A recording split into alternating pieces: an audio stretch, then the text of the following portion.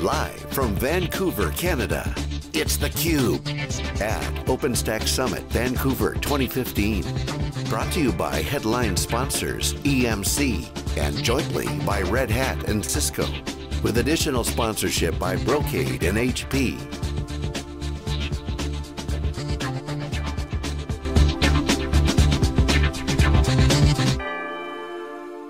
Stu Miniman with Wikibon.com. Here with SiliconANGLE TV's live coverage from OpenStack 2015 in beautiful Vancouver, right here on the harbor. Going into this segment, talking about some of the networking pieces with our sponsor, Brocade. I've got Dave Meyer. Welcome back to theCUBE, Dave, Chief Scientist from Brocade. Thanks, Stu. It's great to be here, man. Great. And Tom Nadeau, it's your first time on the program. Thanks for joining us. Distinguished Engineer with Brocade. Thank you. Glad to be here. All right, so gentlemen, last year, one of my disappointments in Atlanta was just when I got all the feedback from the community and dug into it, is Neutron was not nearly as stable as most people would like, and a lot of things going on. A lot has changed in the last year, so before we dig into that, maybe introduce to our audience kind of what your role is at Brocade and what you're working on. Dave, we'll start with you. Okay, so what I'm working on right now is, well, I had been chair of the OpenDaylight Technical Steering Committee last year when I was on theCUBE. We spent time talking about that. Right now I'm the chair of the board. Our colleague Colin Dixon is chair of the TSC.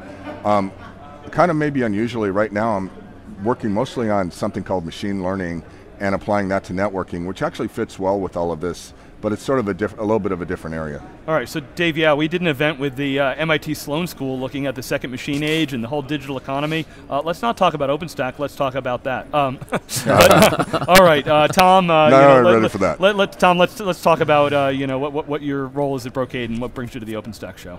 Yeah, my role at Brocade is, I've got a couple of roles. I'm sort of half in the CTO group, a little with Dave and those guys, but my primary role is to run the development teams for OpenStack and OpenDaylight, and OPNFV, although they're all kind of related.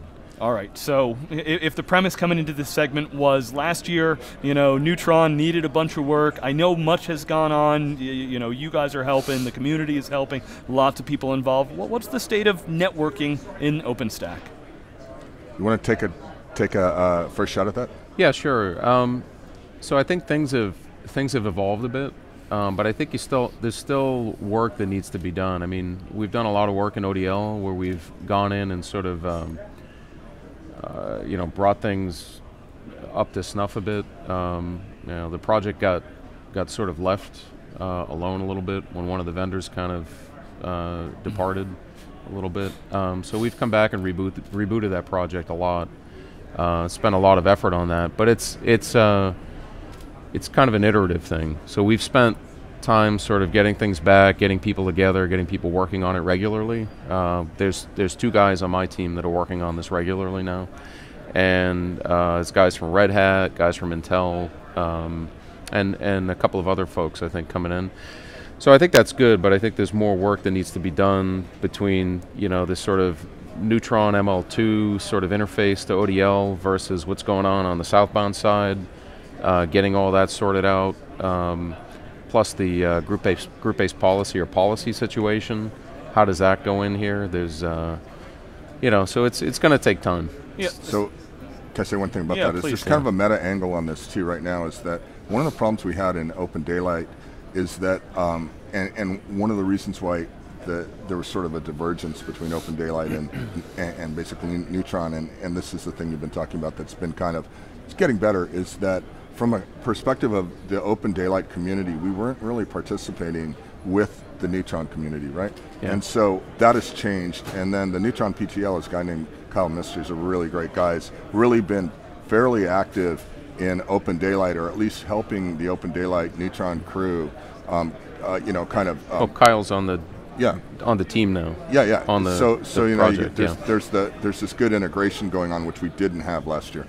Yeah, no, great. I mean, yeah, for those that aren't familiar, originally it was really the Nicira guys that contributed a lot of the Neutron code. I've talked with VMware. We're going to have, some VMware people, definitely on the CUBE plenty of times. And they are kind of put a renewed effort over the last year into various pieces of OpenStack.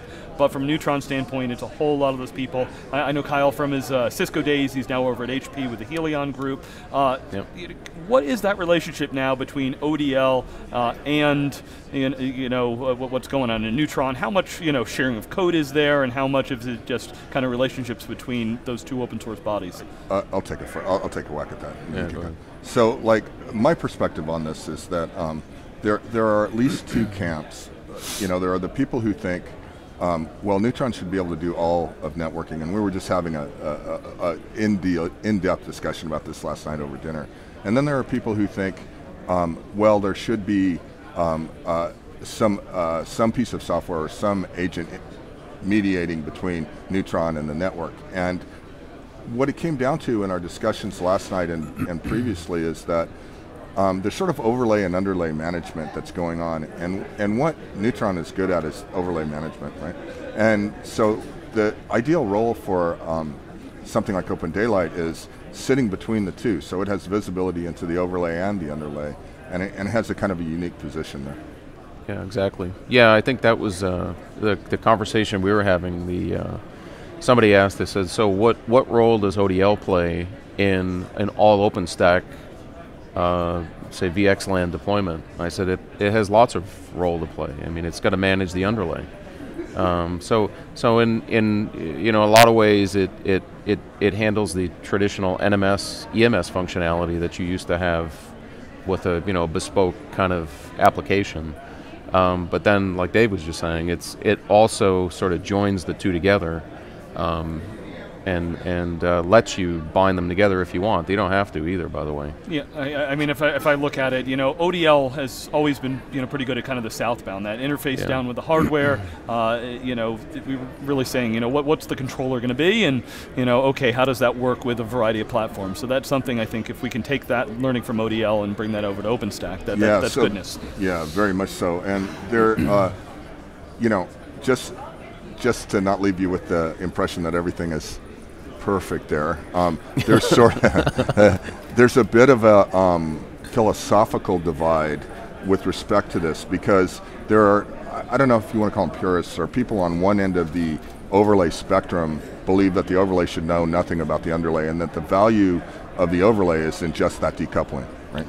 There are other people who go, well, you need to understand what the overlay is, otherwise you can't debug it, you can't optimize it, and all of this stuff. And so there's controversy there yet. That hasn't shaken out completely. So ODL is sitting in the we do both camp, and there's controversy around that. So it's not, there's evolution that we're going to see over the next year in all of this. I mean, the way I was describing it the other day was this kind of this continuum, right? There's sort of all the way over here is the sort of the, applications. You don't need to know anything about the underlay. The underlay, you plug it in, they're just stupid Ethernet switches, right? And then there's all the way on the other side, which is you need to tightly bind the two together so that one can control the other and all that. Wait a minute, that's not ATM or anything? Yeah, I know. And so there's this continuum, right? And I think the cool part about the ODL OpenStack integrations story is you can actually slide that around depending on how you want to do it. It's not prescriptive in one or the other or whatever. I mean, you can slide this around and meet your needs. And we have customers that are deploying ODL with and without OpenStack, and it's a different sort of facet on that spectrum. All right, so if I could step back for a second here, from the networking space in general, one of the big conversations we've been having is that whole kind of software-defined networking. How do we simplify networking? How do we make it much more extensible? The Open Networking User Group, the user community actually said, I'd love to have a software ecosystem that I can do, more like what I do with the rest of, kind of my purchases. Is there an intersection between kind of what's going on in SDN and here at OpenStack? And if so, how do those mesh? Want to go? You want to? Yeah. So I definitely think there is one. I mean, we are actively building one, for our applications that we're building on the controller. We're very much treating the controller like an operating system.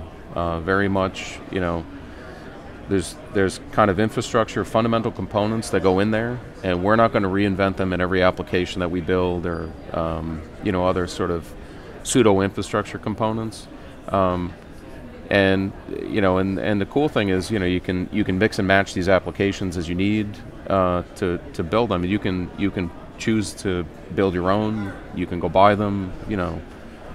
So I think there is this same opportunity, happening that happens in OpenStack, in the SDN controller space. Yeah, I agree with that. And the only thing I'll add to that is that I'm a little bit, I guess it's ambivalent is the right term, about the prospects for the ecosystem looking sort of like the iPhone ecosystem with the App Store it's and all of that. It's not an App Store, yeah. It's that to me, as I say, I'm ambivalent about that, because the network space, at least for infrastructure components, isn't like the app space that for your iPhone, right? So maybe there'll be applications, there will be applications, but it may look more like a Red Hat sort of model or something like that, where basically you bundle value-added applications with whatever the infrastructural components are.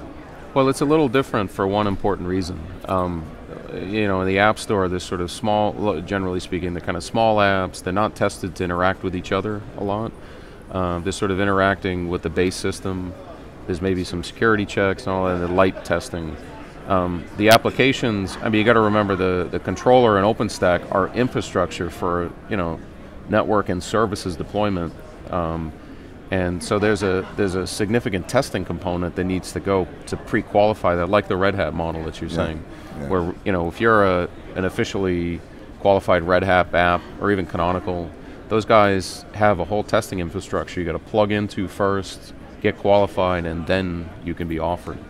So it's a little different. Yeah. And the point, I guess, if I look back at the keynote this morning, Jonathan talked about, if we have interoperability and potentially even federation between certain environments in an OpenStack environment, I can buy software and not need to worry about kind of the underneath, is the software I buy going to work on this component? Actually brings me to my next question is, we haven't talked about containers yet.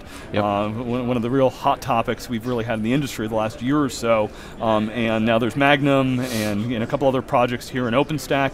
One of the big gaps in the whole container space has been networking. Of course, Docker bought Socket Plane. Give us your thoughts. How does just containers, OpenStack, and networking in general, what's your position on that space? All right. Go ahead. Yeah, let me give you my 2 cents, and then Dave can give you his. It's the space is ripe with potential, right? You can containerize anything from the controller to the OpenStack components, and for a lot of good reasons.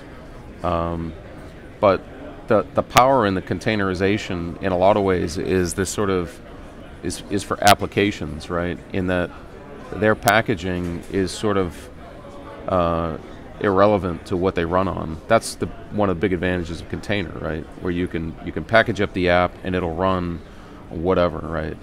And that gets back to the previous question, right? Where you're testing and qualifying these things. So I think I almost don't, in that space, I almost don't think containers change the equation, right? You still have to test and qualify those things. It's just a different delivery mechanism, which is potentially faster, cheaper, but still, containers also have their own security issues, right? So you can't just flick these things around willy-nilly, right? You're going to have to still do the hard work. Yeah, unfortunately, we still haven't found that silver bullet for any of the IT problems, right? Yeah, right. Yeah.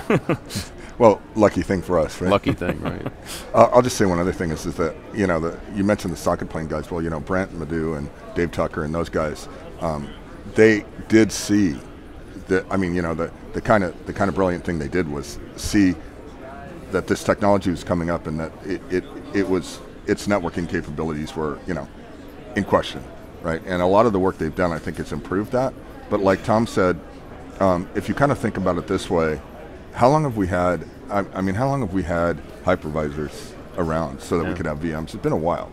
So it took a while to get to where we're at, and even there are issues that you could raise. So the technology is fairly new. I think what one of the things that really attracts people about it is that it's just much lighter weight, you know, and yeah, operationally it's easier to deploy and kind of manage, but well, every aspect of it basically, right? So, but we have to solve many of the same problems. Yep. All right. So Dave, you know, what are you hoping to get out of the show this week? What's Brocade working on, and you know, what's exciting you in this space? Yeah. So, great question. So, I don't know if we're talking about this on or off, but I've been working on sort of upstack things these days, machine learning in particular, and what's really interesting, I'm going to say this here, maybe I don't want to do this, but you know, what's really interesting is that this technology is really, really powerful, and the network space where we work, where we spent all our life working, or the last couple decades anyway, hasn't been touched by this. So if you think about what is orchestration, even what is control and management, you see that there's all of this opportunity to work to put these two spaces together. So one of the things I've been doing since I've been here the last 24 hours or whatever is I've been talking to people about what their use cases are and what their pain points are around OpenStack. And what I find is, you know, if you think about an automation continuum, of which OpenStack's a big part, there's a really nice opportunity to do some interesting work here on top of OpenStack or on top of ODL. Yeah, so exactly. That's kind of what I've been doing. Yeah, I was going to say ML actually has some interesting potential, like we were just talking about containers, right? And the sort of the logic or intelligence behind deploying the containers, how, when, and not just how and when, but adapting as you go, like detecting security anomalies as you go, detecting those patterns, right? Those are things that don't exist in these systems today. I mean, if you look at the way I look at the OpenStack, ODL, OPNFV, all these things that we're building, these are still very primordial in the sense that they still, they're automation, and that's one of the cool things that SDN has brought to the party is the automated programmability, but you can make that faster, and you can also make that better, you know, with ML. If we can figure out how to wrap that sort of, you know, we keep using the word intelligence, but you know what I mean, around that. So Tom and I have been working on some applications that use the massive amount of flow data that's around. I mean, there's just so much flow data everywhere, and we have some kind of interesting applications. You'll see these after a couple months or so. When we're done. Well, cool you know, stuff. Definitely look forward to catching up on some of that, the machine learning stuff. You know, going forward, love when we can take the infrastructure and help move it up stack to really drive some new business value there. We're going to have lots more digging into the networking space this week. So Tom and Dave, thanks so much for joining us. We'll be right back with lots more wall-to-wall coverage here from beautiful Vancouver at the OpenStack Summit 2015 after this quick break. Cool.